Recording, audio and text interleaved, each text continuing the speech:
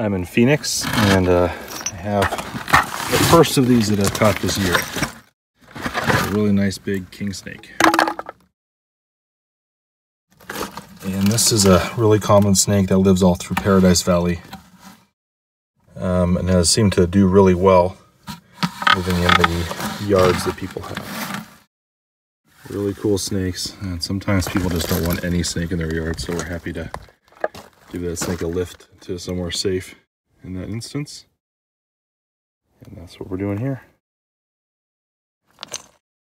Nice healthy king snake. A lot of people know they're eaters of rattlesnakes, so a lot of people really like to have them in their yard.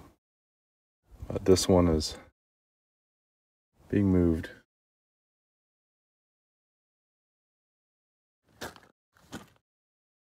One of the things you can see here is that scales have no line down the middle. That line is called a keel.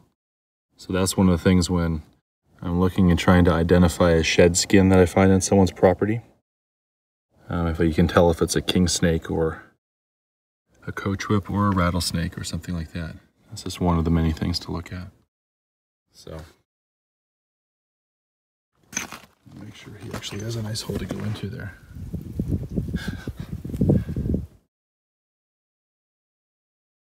Maybe it's not that good. Are you able to get in there?